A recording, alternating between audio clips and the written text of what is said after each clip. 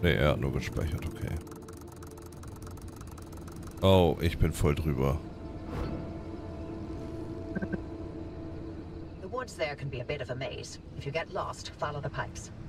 Aber Knotenpunkt Stabilität, nice. Also ich bin hier.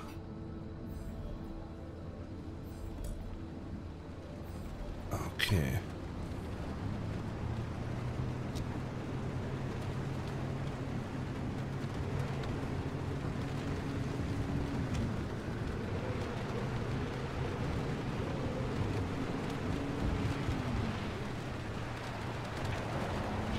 It's my turn to give you an explanation about the mass hallucination event that Tobias and Francis were going on about.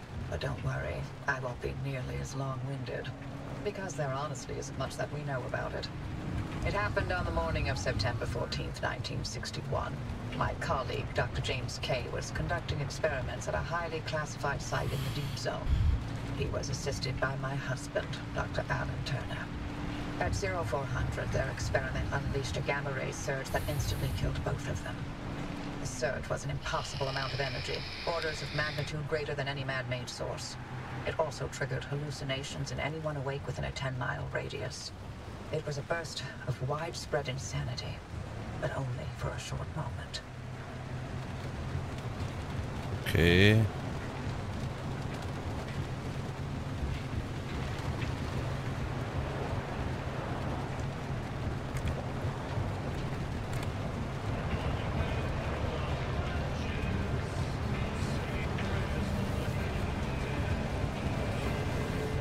Oh Gott, oh Gott, oh oh.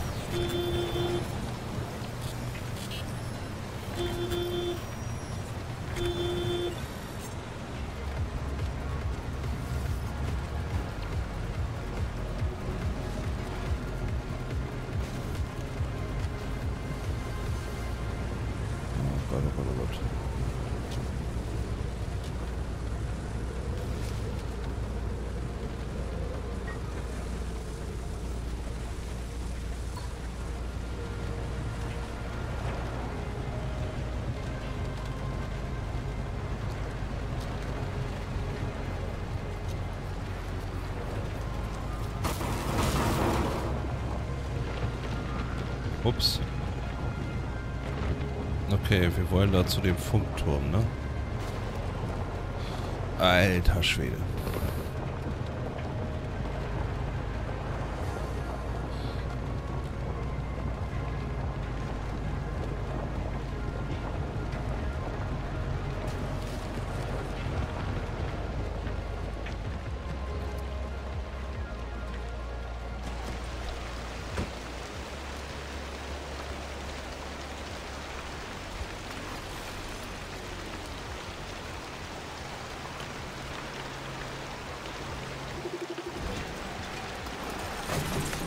Blei kann man doch immer gebrauchen.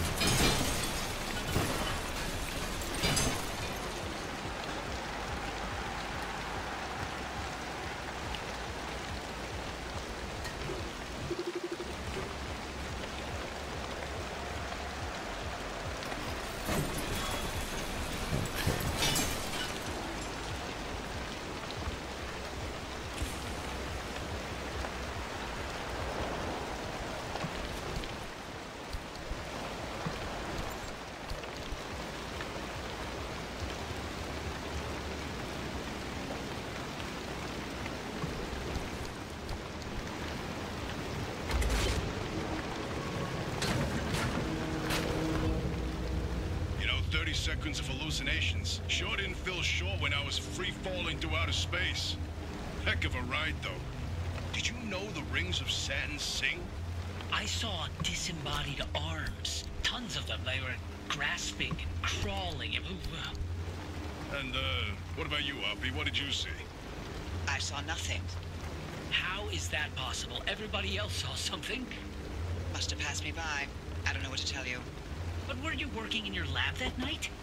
And weren't you supposed to be doing your research rather than keeping track of my whereabouts? Okay. Wow. Touchy.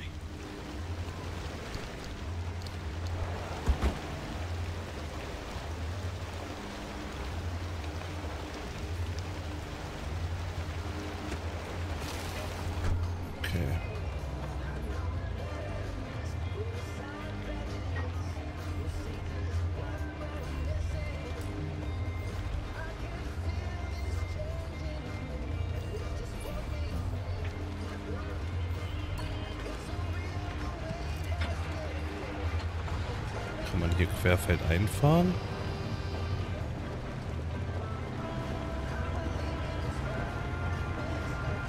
Wieso habe ich rechts schon wieder einen Platten?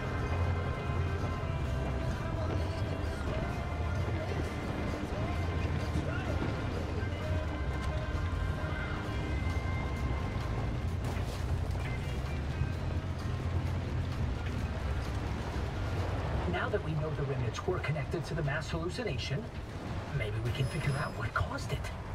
Oh boy, do I have theories. Don't start. Dr. K and Alan clearly uncovered some new way of using Limb to motivate that gamma ray burst. Oh, yes, precisely. Where do gamma rays come from? But outer space. Feedback on planet Earth. Oh. Kid. There are plenty of terrestrial sources of gamma rays. Thunderstorms, for example. No. You said it yourself. The energy levels from that night were much greater than anything we've seen on Earth. Sure, but going straight to aliens when there's countless perfectly scientific possibilities. Perhaps Dr. K and Alan developed a limb-assisted mass particle collision. Or, heck, tapped into some sort of gamma ray reservoir. A reservoir? Or a portal? A portal. To where exactly? To Atlantis. Of course! Now why didn't I think of that? That's absolutely it. Ja, wir wollen auch nach Atlantis reisen, ist klar.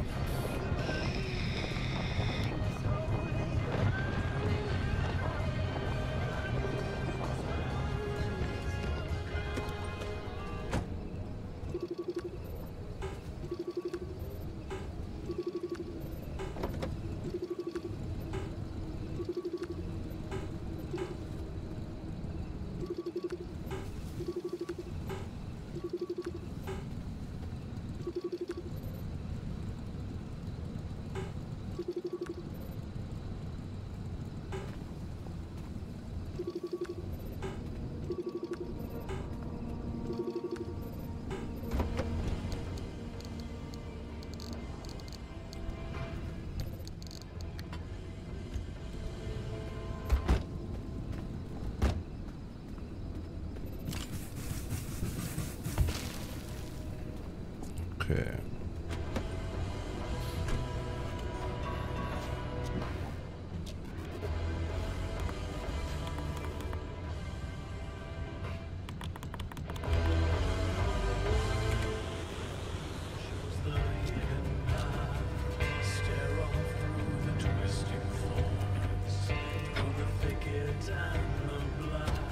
Ich kann mal eben noch ein Überbrückungstool bauen.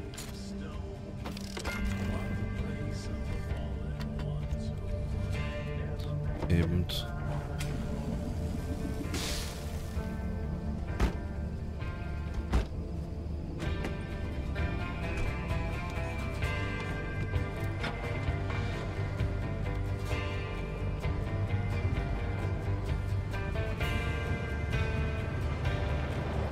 Oh, die will ich auch noch eben forschen.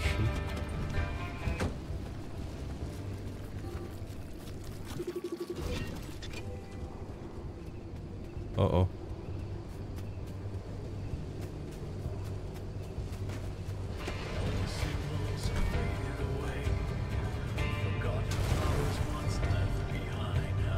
Hoppala.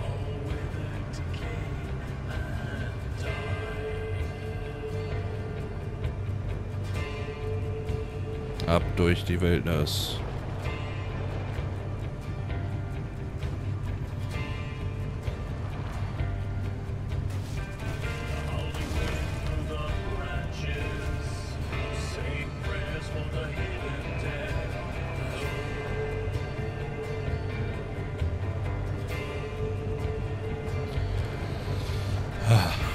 Okay, und weiter geht's.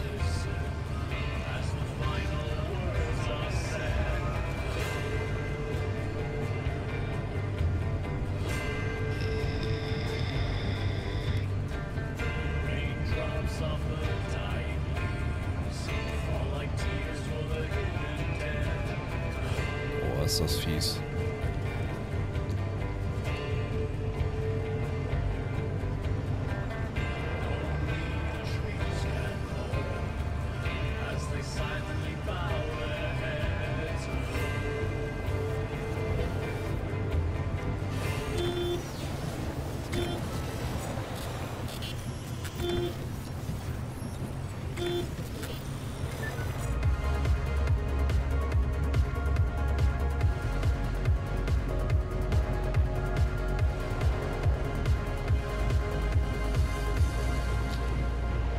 Coole Musik. So.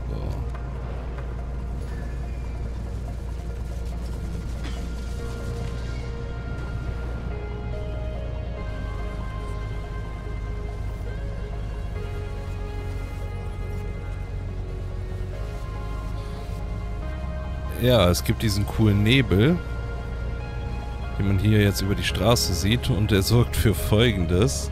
Das ist richtig mega.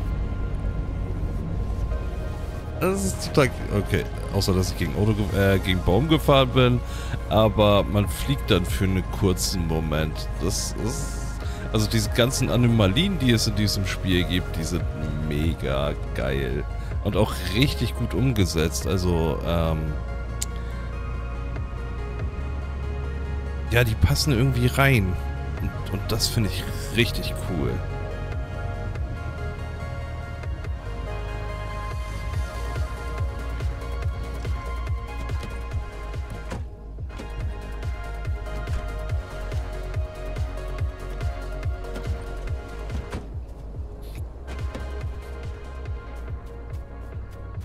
Hier war noch irgendwas. Das würde ich mir einmal angucken. Ich glaube, da. Eine Dingssenstation. Ach, glitzernder Fels, den hatte ich schon.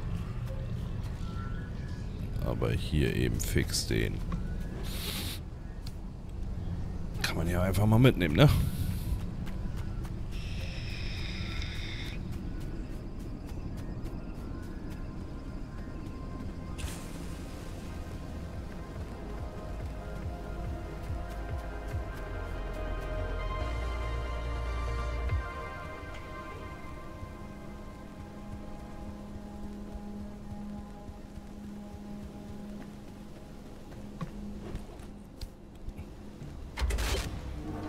Okay.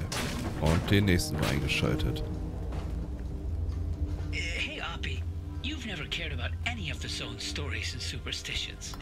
So, why now? What's in this for you?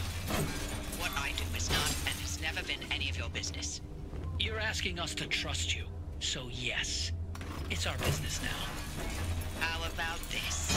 You two sign off, count boards, or whatever it is you like to do, and I'll get the driver to the mass hallucination source myself. Excuse me? No. Tobias found this remnant. This is his discovery. Sure. And I'll send you a nice gift basket to mark the occasion. But I won't let anyone interfere with this. To hell with that! We either throw everything we can at this thing, or we lose this chance, and the answers to the mass hallucination are gone forever. This isn't like one of your little Sasquatch hunts. I'm not letting you get your tinfoil pseudoscience anywhere near this. This is too damn important to me. It sure didn't seem too important earlier when you messed up and nearly killed the driver. You want to play that game? You really want to talk about our track records? Screw you, Oppie. I'd rather run this remnant into the ground than work with either of you. Forget it. We're wasting our breath with this old bat. There's gotta be another way. She's out of her mind. I can't do this. Oh, krass. If you want to waste your precious time picking apart bird droppings and squinting at constellations, by all means, follow their lead. I were better off without them, trust me. I'll get you through no matter what. Okay. This really is my last chance. Das hört sich echt nicht gut an. Also, irgendwie so eine Mischung aus Verschwörungstheorie und irgendwas wird verheimlicht. So das Gefühl habe ich.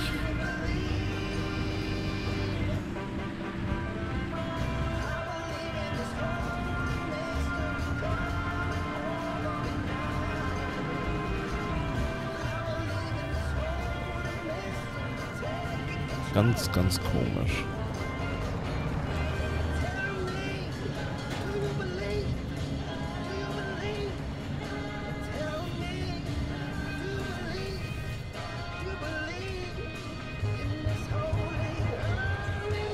Ich glaube, das ist einfacher, da eben hochzulaufen.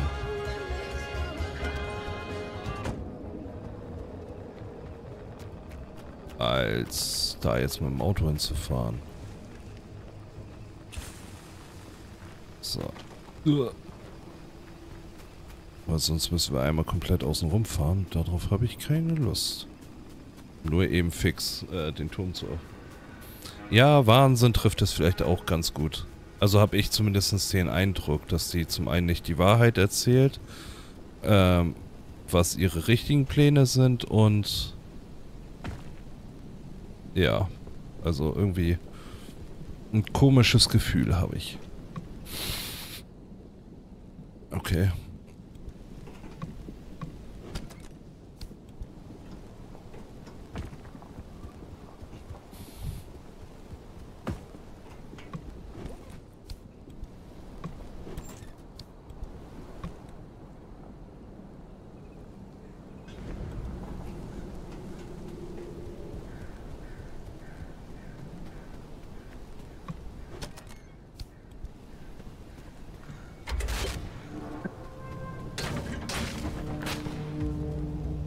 All right, we're in business. The stabilizers are coming online, and the way looks clear, but I'm also getting spikes. The stability in your region is tanking. Get out of there. Fast.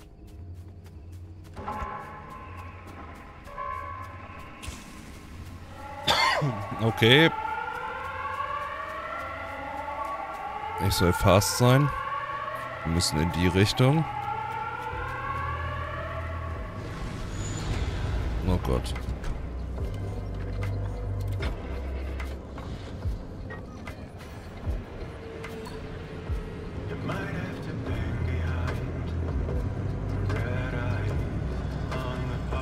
Ja, ich gebe mir jetzt Mühe, schnell zu sein.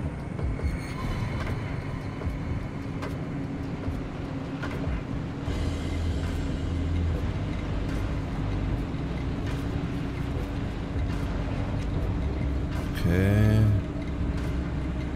Ich frage mich, wie viel Zeit ich dafür habe.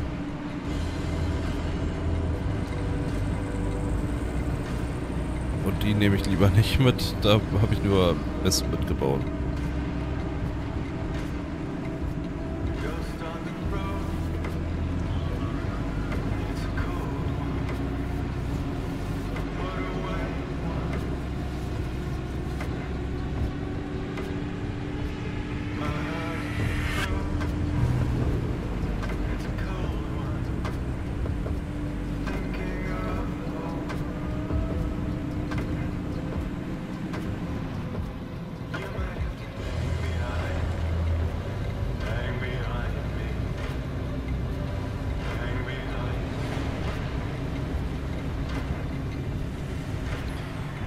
Okay.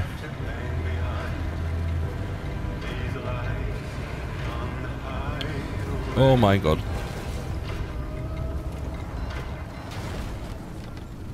Das war nicht geplant. Aber damit fahren wir jetzt. Oh Gott.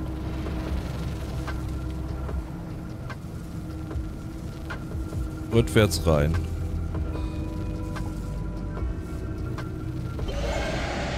Ich bin ja echt gespannt, was passiert, wenn wir rückwärts in ein Portal fahren. Wir kommen vorwärts raus. Okay.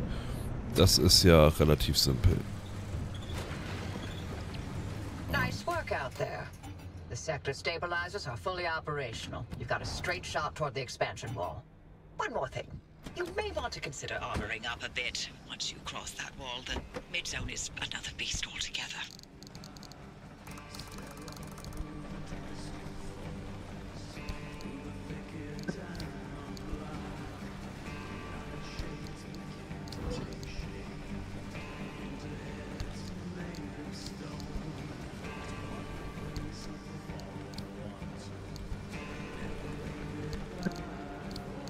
So.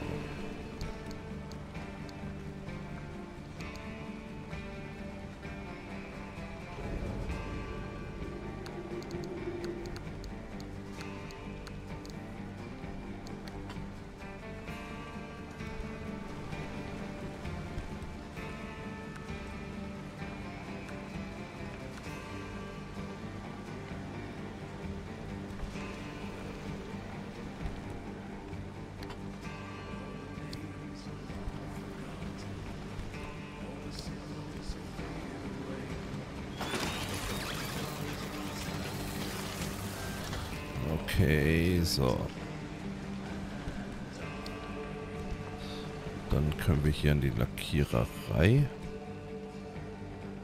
Das ist anscheinend vielleicht so, dass ein Auto zur Vorsicht nicht trinken. Okay.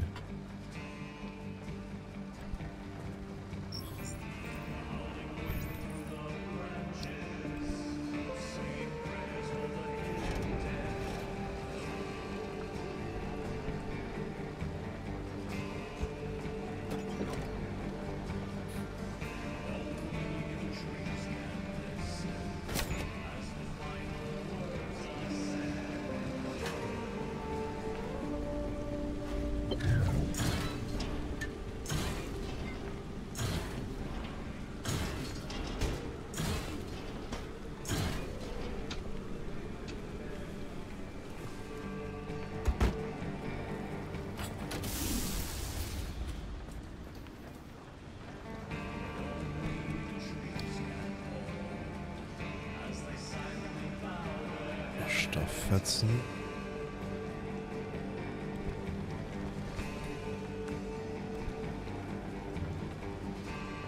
Okay, was können wir denn?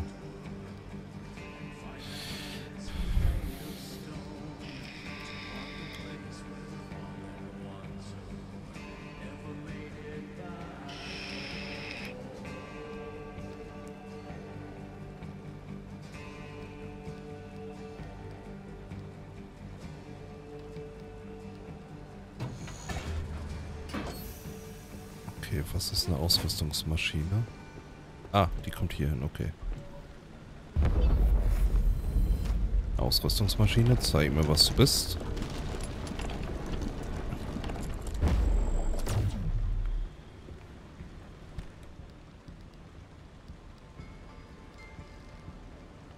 Oh.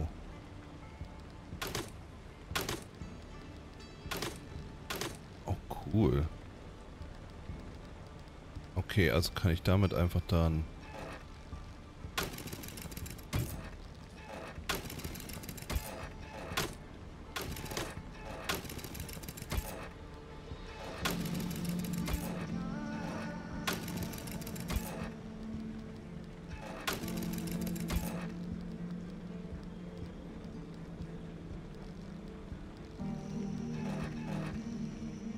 Sumpfkoralle, okay.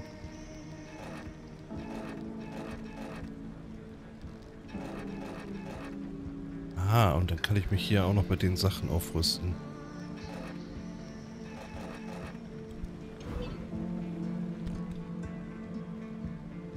Oh. Der Rucksack ist echt größer geworden.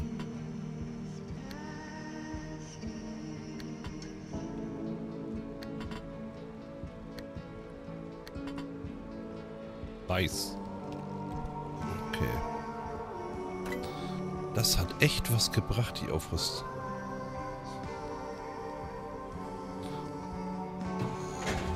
Faxgerät.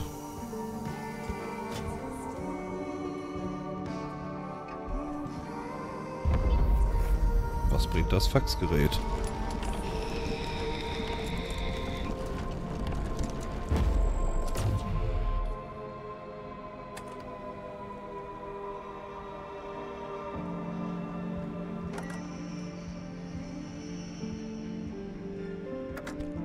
Okay, Moment. Sind das die Sachen hier?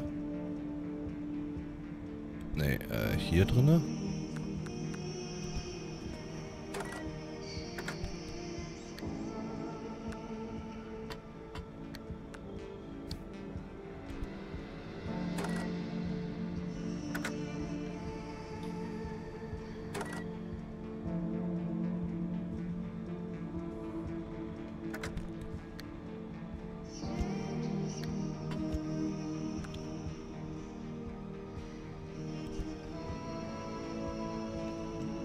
So. Und extra, das sollte eigentlich gar nicht am Telefon angeschlossen, keine. Okay. Und was können wir denn hier noch? Was macht das?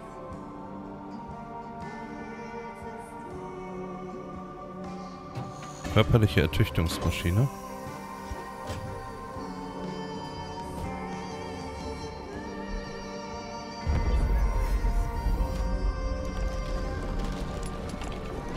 Kommt da jetzt einfach nur ein Basketballkorb dazu?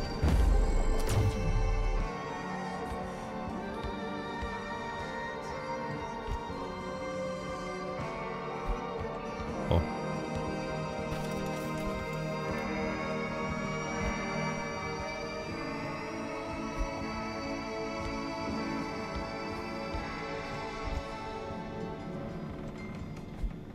Oh. Oh.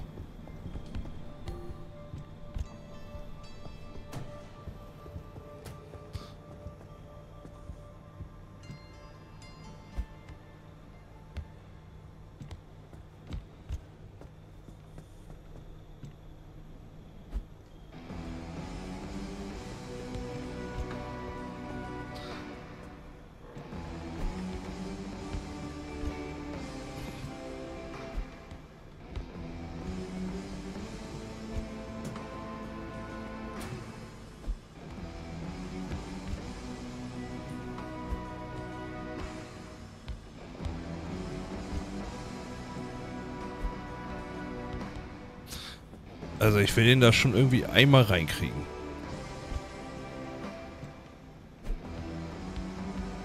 Alter.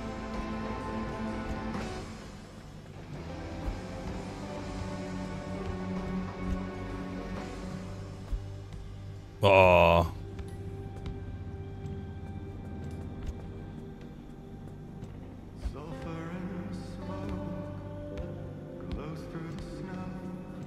Das war schon wieder schade.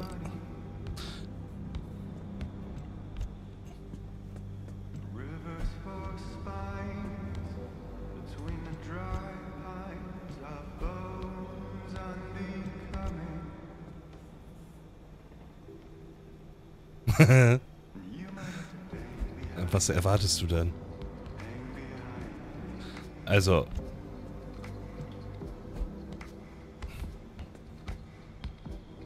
Irgendwie... Wow. Nee.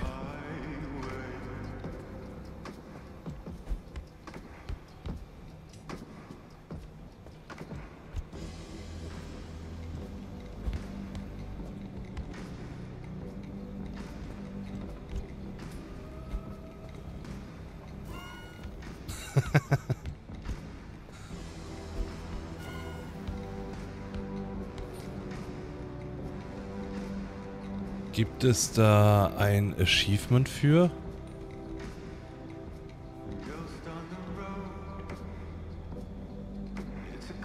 Irgendwas mit Basketball?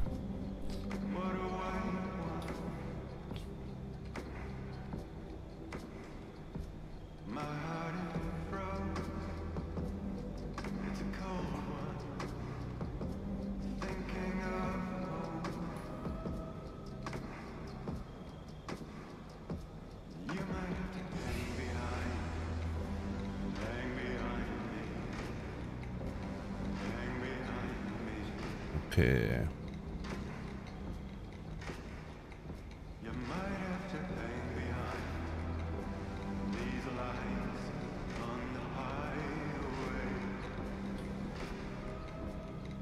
Okay, es sind noch ein paar versteckte.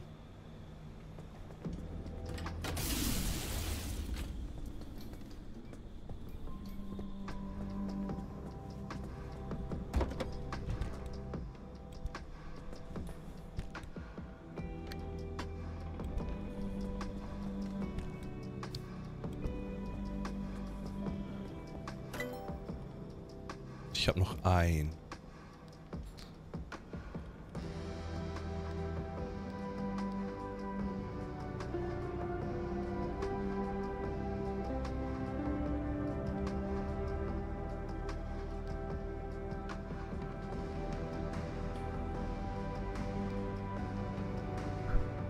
Einspringen kann man aber trotzdem einzeln sauber und sorgfältig heraustrennen.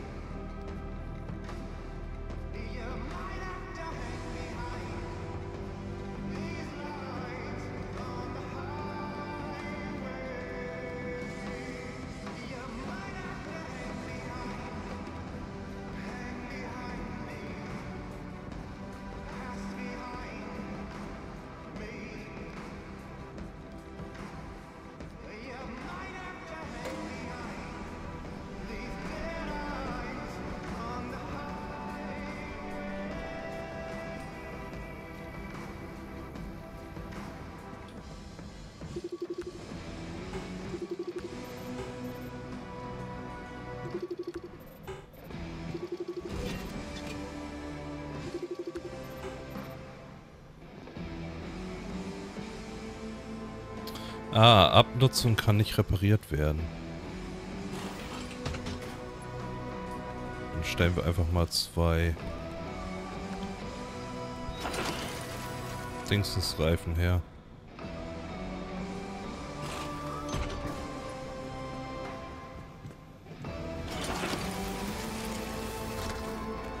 Und 2 Sommerreifen.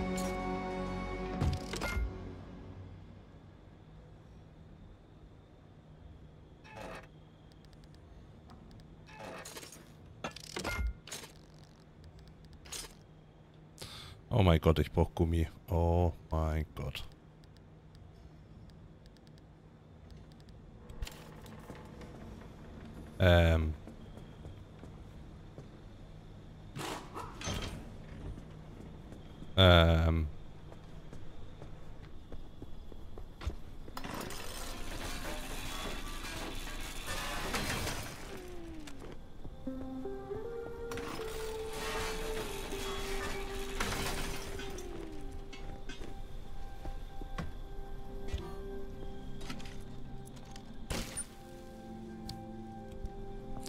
So, aber das könnte man jetzt mal ernsthaft ausprobieren. Moment.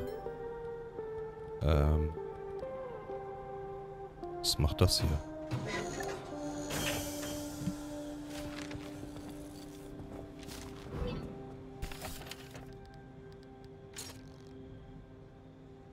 Thermosaftkristalle, verdammt.